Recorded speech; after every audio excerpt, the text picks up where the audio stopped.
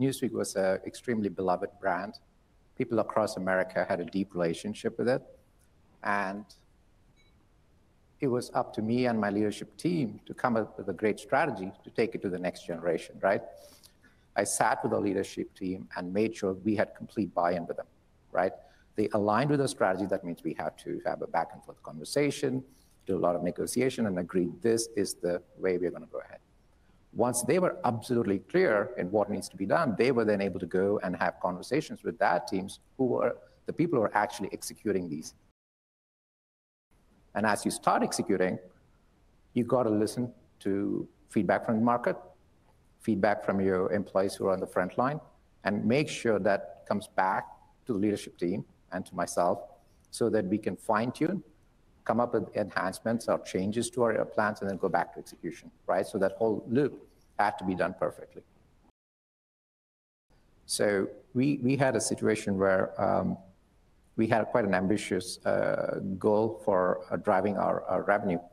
And traditionally, we kind of had to increase our audience, we had to have our ad team work, and so on. Historically, if we ran on KPIs, we would do these things individually. So the audience team would have their targets, sales team would have their targets, the ad ops team would have their targets. But when we wrote an OKR, it said, okay, achieve this big objective, and we had a group meeting, how do we all align? And the audience team was actually about to go in a different direction. When the sales team came and said, well, actually, you know what? Don't do that. We're going to try and see if we can find a better way to monetize what you're doing. And they did not change. And you know what? The sales team succeeded. As a result, we were able to dramatically grow our revenue, right? Had we made that a siloed process, the audience team would have gone their way, changed their pivoted, the sales team would have gone their way, and we would have missed a huge opportunity. Mm-hmm. And bullet point one reads, Newsweek speaks to and listens to people across political and cultural spectrum, right? So we kind of wanted to be an inclusive publication that encourages debates and discussion. And if you did look at the video, it said finding common ground, right? So we did not want to be a left publication or a right publication, a conservative or a liberal publication. We want to be a place that can find common ground, right? Where meaningful debates can happen, where people can come to understand difficult topics and see what is the common ground that unites Americans, right? For example, we have things like Newsweek Better that really focuses on diversity, equity, and inclusion, right? How do we kind of embrace that?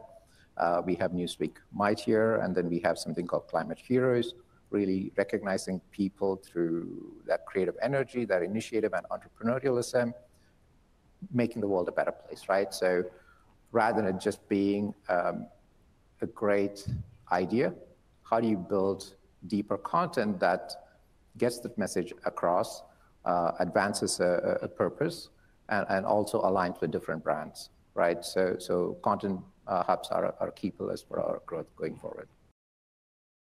Can AI solve that? That means can things happen faster? If HR moves faster, can we hire people faster? Can we evolve faster? And likewise, what does the look on variety of our admin roles? Forget the journalism, right? Even in that, I personally think every workflow can be optimized using AI. But sometimes, when you don't see where the change is happening, you miss the opportunity. So your leadership team, from what you're saying, looks like they are seeing an opportunity and they want to tap into that opportunity, right?